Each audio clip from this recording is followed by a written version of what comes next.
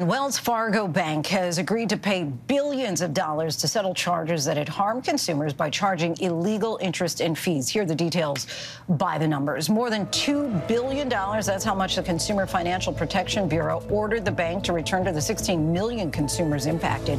That includes 11 million car loan borrowers. The Bureau says that the bank must pay $1.3 billion for improperly charging fees and interest, wrongfully possessing vehicles, and failing to give refunds for some types of charges when a loan ended early.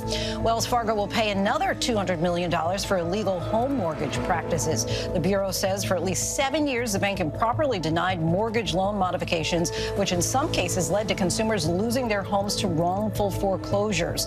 More than $500 million will go to victims of illegal overdraft fees. The bank is accused of charging some customers even when they had enough money in their account to cover their transaction.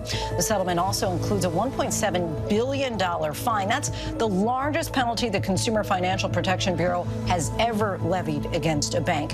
The bank said today that it has already resolved many of the infrastructure issues that led to the abuses and that it continues to reform. The Consumer Financial Protection Bureau called the bank a, quote, repeat offender and urged consumers who are still experiencing problems to submit complaints on their website.